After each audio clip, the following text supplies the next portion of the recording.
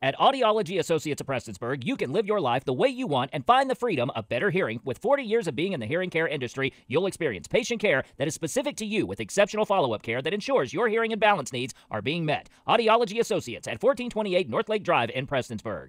St. Vincent Mission in Floyd County was joined by the Kentucky Association of Health Plans, representatives of commercial insurers, and Medicaid managed care organizations in the Commonwealth as they are awarded a $50,000 grant for the construction of a much-needed new warehouse.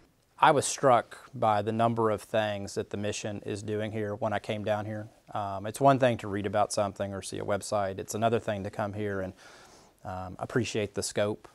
They're running a food bank, they have sundries available, they're running a Christmas store for local families in the community. They have this bunkhouse in this process where they're taking people out in the community and making repairs on homes. It's really special, and they're doing a lot with very little. So we were really excited to come and give something back to them.